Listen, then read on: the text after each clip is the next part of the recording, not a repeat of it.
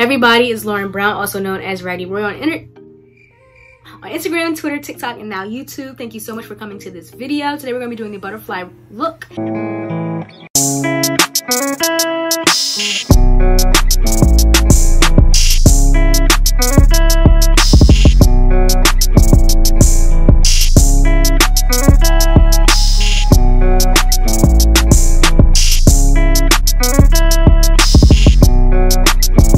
And so this is the look that I did a couple months ago. I'll put the video here that was on TikTok, and it got okay. So here I am, right? It's supposed to be this regular sunset blend, but then it just got all shapely, and now I'm like, dang, this kind of looked like a butterfly. A couple million views and a couple million likes, and on Instagram and Twitter and TikTok it also did really well, and it's been recreated a lot of times. I asked on Twitter if you guys were still interested. When I actually did the look a little bit after, maybe a couple weeks after, I had actually done a tutorial, but it was 2 hours long for the footage, and I wasn't very pleased with it, so I'm redoing it now. Let's just jump into it. Okay, so my brows are on. They ate their rice and cabbage today. They're a little thick. Anyways, I'm going to be using a Morphe M410 brush, which is just a flat brush like this. This brush that I have. So I'm just going to go underneath my brow. Would y'all be interested in a feathered brow tutorial? I feel like it would only be like 2 minutes long though. But would y'all be interested?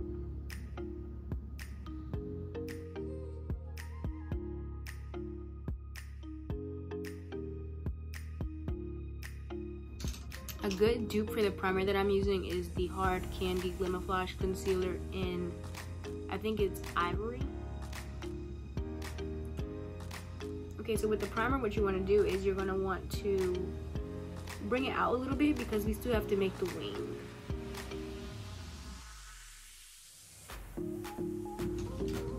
So now we got our primer on. Let me pull up this reference photo. Hold on. When it comes to recreating my look, sometimes I think I remember exactly how I did it, and then I do it, and it's like it's still pretty, but it's a new look. That wasn't what I was going for. So I'm just gonna start with an orange shadow, and this is the Jaclyn Hill palette, only because this is the palette I used the first time I did it. So I just want to keep to the integrity of the look. But you could also use the Me, Myself, and Mitchell palette. I just broke the orange in there. What I'm going to do is I'm going to blend, just start blending. And you want to keep in mind the shape. So I know we're going to be swinging this out here, so I'm just going to start going like that. And this is a BH Cosmetics fluffy brush. It doesn't have a name. I got this maybe when I was in middle school. It's been a lot of years with this brush. But if you can find something comparable to this, BH Cosmetics might have a new set with it. But this is what it looks like. And whatever I want to do to one eye, I'm going to do to the other. I've never been the type of artist to do one eye and then stop and then start on the second eye, because I feel like when you do both eyes simultaneously, they come out way more identical to one another.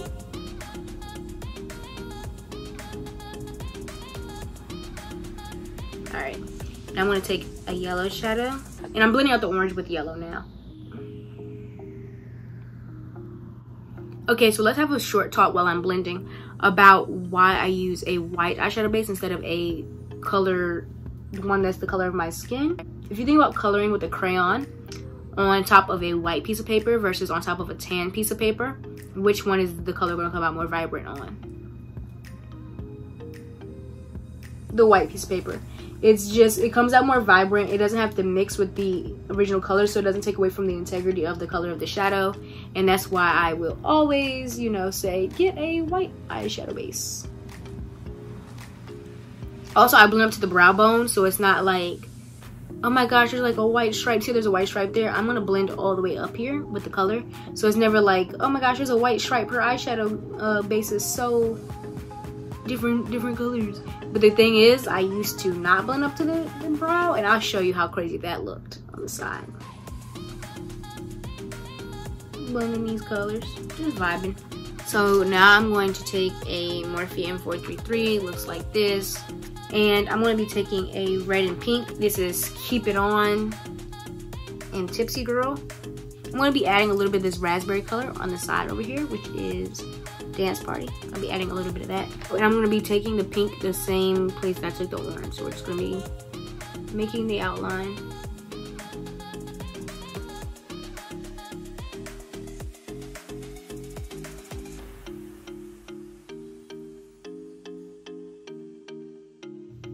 So now I'm just gonna blend out the orange and the pink, making sure that they're blended to my liking. The funny part is the first time I did this look, it was an accident. I've always been like a little bit nervous, or I don't want to say the word scared because that might be a little bit dramatic, of drawing butterflies, because I just never have been able to draw one. And now I have gained a following based off of a butterfly look. So that's ironic. I have now done a rainbow version, a cool tone version, and then of course this warm tone version here. So now we're going to take a purple shadow. So I'm not going to take the dark purple first. I'm going to take this raspberry-ish purple, which is Stay True, and then Therapy Sesh. So I'm just going to take these two purples. So if you're using another palette, you just want to make sure that you don't use the darkest one yet, because we're not really going into that right now. And I'm just going to blend underneath the purple, but I'm going to really concentrate this to the outer edge. That didn't give me what I wanted. I think I need to change brushes. I'm going to use a Morphe M456. It's a little bit more tapered.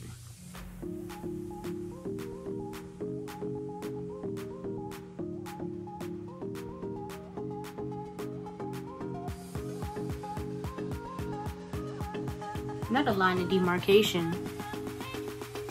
Let's go into the Be Myself and Mitchell palette. And so what I'm going to do is I'm going to take Motto, which is this dark raspberry, and a little bit of Morgan, because the last palette is starting to make a line of demarcation and not blending out easily, and I don't have time for that.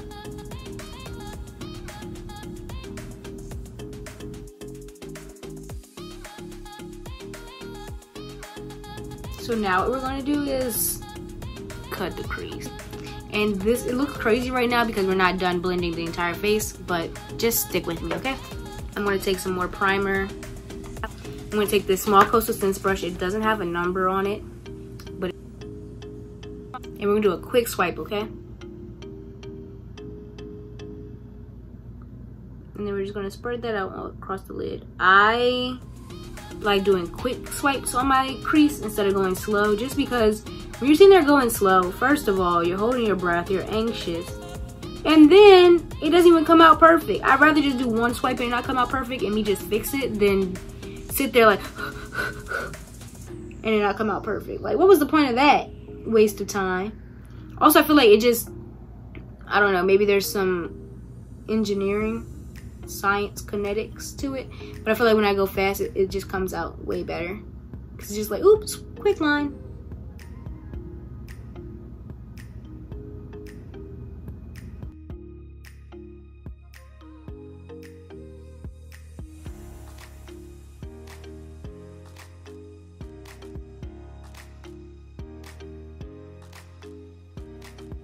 And I'm not going to go all the way out. Just on the lid. So now I'm going to take the Me, Myself, and Mitchell glitter eyeliner topper in Mama, which is a pearlescent pink. And I'm just going to go along the crease that we just made.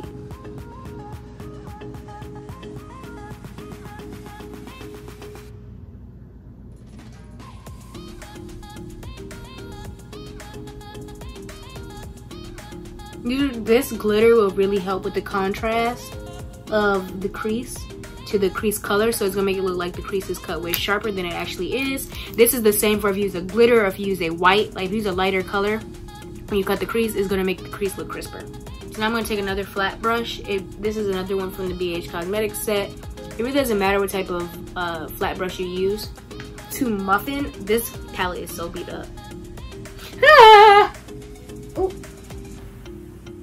Did y'all see that? Let's go into Muffin, which is another pearlescent pink from the Me, Myself, and Mitchell palette. Yeah, I'm going to swipe across the lid. So when it comes to mattes, I tap, but when it comes to shimmers, I swipe.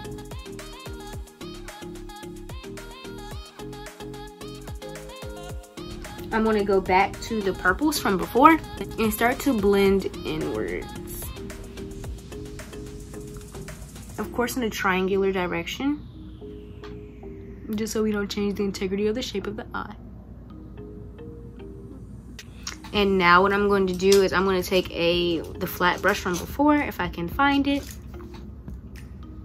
and just go from purple to red to orange to yellow, just like we did in reverse order for what we did in the crease. little red. Yay, red. And then I'm gonna do orange.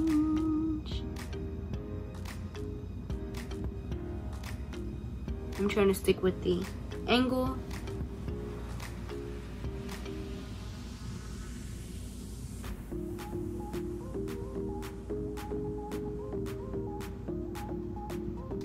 Now we've pretty much finished the eye before we do the liner. So let's work on the bottom and then we're gonna go back to the liner, okay?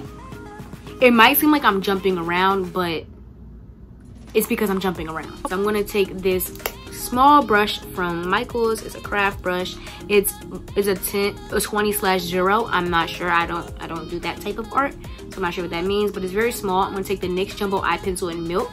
And actually, I didn't know that you could sharpen this product until I got on live one day, and people were like, why do you dig inside of it? Just sharpen it. And I was like, just what? And they were like, sharpen it. And I was like, what? So I didn't really know. So I've really just been using a small brush and digging into the product, and turns out that was helpful because that makes me be more precise anyways. So what I'm going to do is I'm going to go into my waterline and I'm just going to swipe.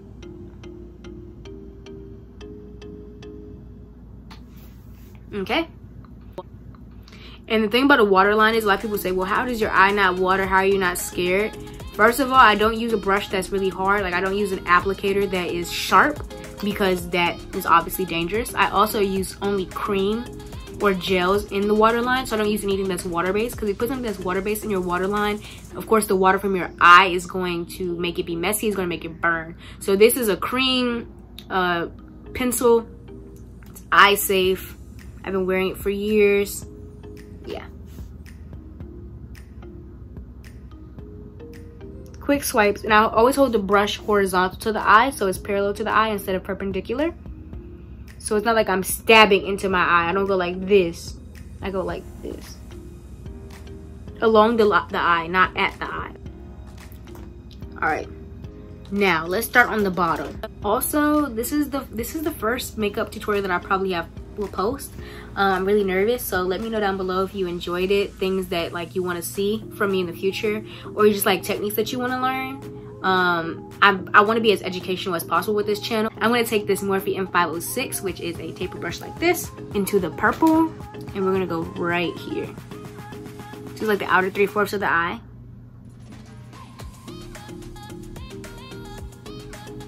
Because this is where the bottom part of the wing is going to go.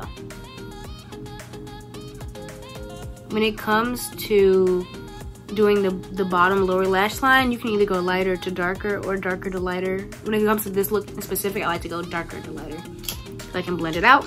I'm going to take this Morphe M4771 and go into the pink, the hot pinks. And at this point, it might have got confusing on what palette I'm using. I'm using both the Morphe and the Morphe Jaclyn Hill 2 and the Me, Myself, and Mitchell palettes. Just because they have the same colorway doesn't make a huge difference. I don't want you to feel like you have to buy the palette. And I'm mixing the colors. So, and I'm going to just go over top of the wing that we just made.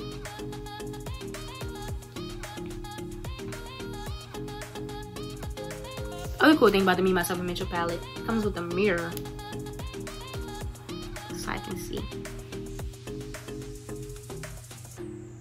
Wow. The bottom is looking good. And Morphe M433. I'm gonna go into oranges.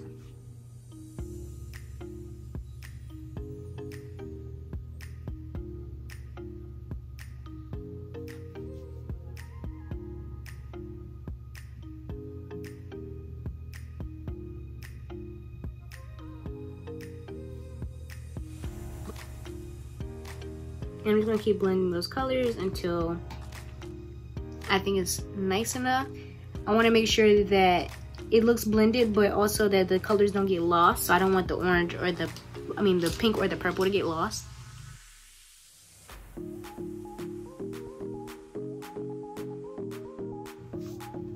Okay, since we are doing the bottom, I'm also going to start blending out the top.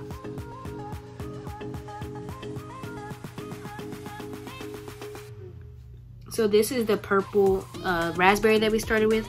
So I'm gonna go in opposite order of the crease. Start blending that out with red and pink. blending this part of the face out really makes a big difference. I've been winging out my my liner lately. And when I wing out my liner, I like to wing out the eyeshadow too. Just because you see when I put some more blush on, it will just make the look way more cohesive. I already set my face. I really don't like putting on highlighter after I've set my face. So we're probably not gonna put no highlighter on today, which is gonna be why it looks so different than the first time I did it. Because I really added a little Jenny Saquon. But when you have blush and highlighter, winging out your eyeshadow like this and making sure that you blend all the colors throughout your face really makes a difference.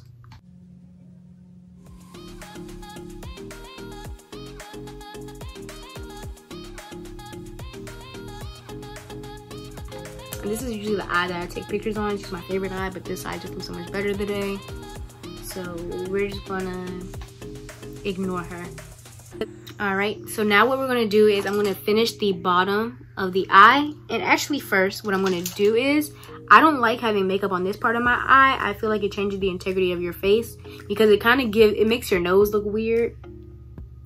The color does. So I'm gonna just take a Morphe M4173, which is a concealer brush, and just blend this all out. This is a ColourPop brush. Their brushes are pretty cool too. ColourPop E10 and Pearlescent Pink. Right here. I'm gonna take that liner from earlier and go right underneath. If you'll see a lot in my looks, I like to put a glitter or a white or a very bright color right here underneath the eyes because it really opens up the eye and makes a different shape. I'm all about opening up the eye, which is also why I use a white waterline a lot of the time. The difference between, I could really do a whole YouTube video on waterlines. It'd be short, but are y'all interested? Anyways, quick overview. A white waterline is going to open up your eyes because it makes the eyeball, it makes it look like the eyeball is extended into the waterline. When you use a black waterline, it's going to make your eyes look smaller, and it's also going to accentuate the color of your eyes because the black contrasting with the brown. So my eyes look way more brown when I wear a black waterline, but my eyes do look smaller and more snatched. Yeah, so when you do like a black liner or a black smoky eye, it just adds to the sultriness and the smokiness, and it just seems more severe. A white seems brighter, and you could say like white would be more daytime, black would be more dark time. I mean, the black would be more nighttime, but I really don't believe in makeup at certain times of day. But if you're trying to think of them like that, you could think of them like that. All right, Coastal Scents brush, and it looks like this. It's a flat shader brush, and start on the bottom. Start with yellow, and then go yellow, orange, red, purple, just to blend into, but I'm not trying to blend over the butterfly part, but I'm trying to blend into there.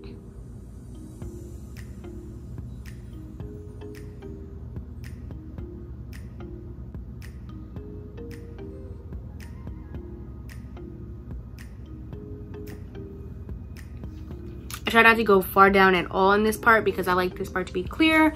Sometimes when I go too low when it comes to blending my lower eyeshadow, my bags can look accentuated, and we don't want that. I'm gonna blend this out with some blush, and then we're gonna get to the liners.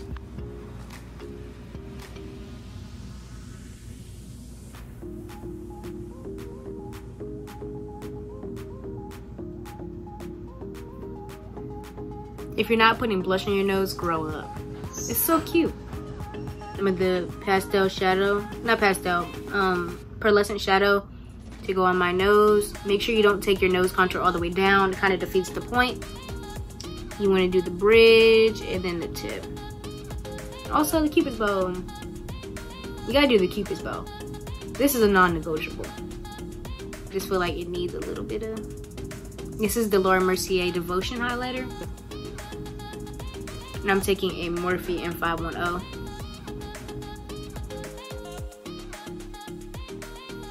So I'm going to take this e.l.f. Expert Liquid Liner, and this is going to be the liner that I always recommend because it's like $3 and it's so good.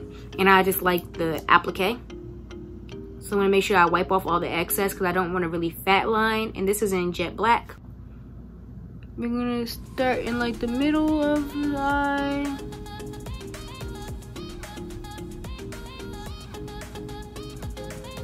and we're going to bring it up. Right, this one looks way better to me because the shadow is inside the lines, and this one the shadow is not inside the lines. So we're just gonna stick with this eye. That's the cool thing about social media is like, if I don't want you to see the other eye, we just will not look at her anymore. Make it a little bit thicker just so that when I do the dots,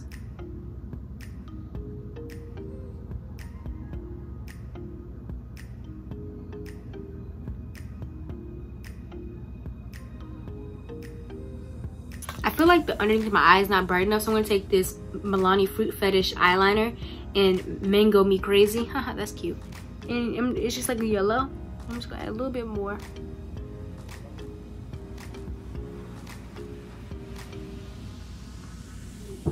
Just to brighten the eye a little bit.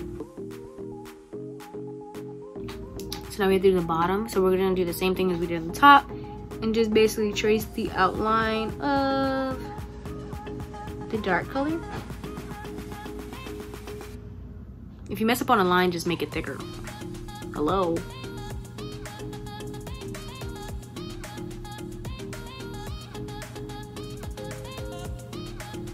Okay. Now let's get into the lines. So I'm gonna make some diagonal lines going downward until we hit the end of the purple. So I don't want to draw anything on the pinks or the yellows or anything that we've made on the lid of the eye. So I'm just gonna draw. I'm gonna do the same on the bottom. This is the part that always gets a little messy.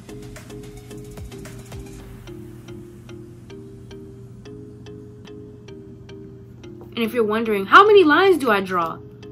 Literally, just draw from the tip to where the dark color ends. So if you're doing this in blue or green or any of that, see how I went only where the purple is? But don't go onto the lid because that kind of messes up the integrity of the butterfly.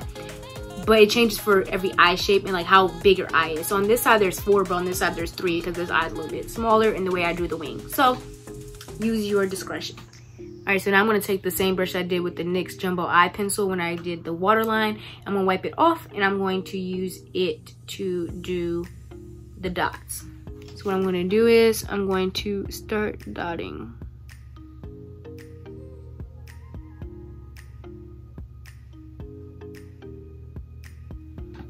I'm trying to make them in a straight line as possible.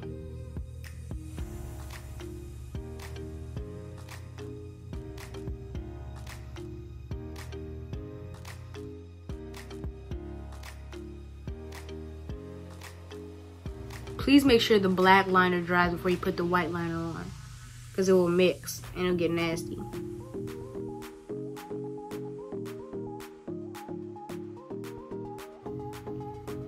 Now, the first time I did this look, I didn't put dots on the lines going across, but then I did for the second time and the third time. I think because I saw people recreating it and they did dots right here. And I was like, well, that's kind of cute. So you could stop there or you could add some more dots. Okay. And that is the eye. I'm gonna put on some lip gloss. And then we're gonna go to the outro. It's gonna be great.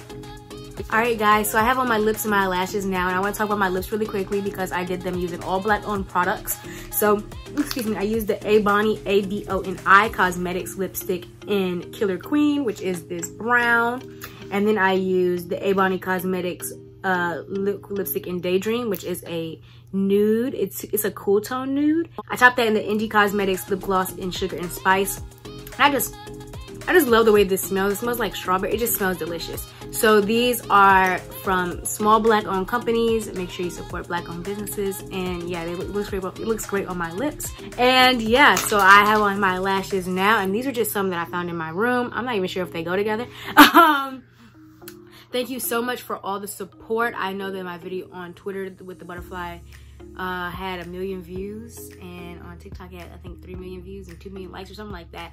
Thank you so much for all the support, and I can't wait to see more recreations. I've been looking at your recreations. I save them in their own special folder on my Instagram. I try to comment and like all of them, so make sure that you tag me in those. Tag me in the picture itself because I can like go back and find it simpler than if you just tag me and mention me in the comments. And yeah, if you want to see more of my face, then you can subscribe down below. Give this video a like because that really helps with YouTube algorithm. And follow me on Twitter, TikTok, and Instagram at Raggedyroyal. And yeah, I'm gonna put some recreations on the side here if I haven't already done it. These are some recreations of the looks. And yeah, let me know if you have any other videos that you want to see, if you have any techniques you want to know, or just some questions that you have regarding makeup, and I can see how I can put those into video form. And yeah, thank you guys so much for everything. My mom always makes fun of me because she's like, you always have such a hard time saying bye and outro, but it's like, I just get really excited. See you guys later. Bye.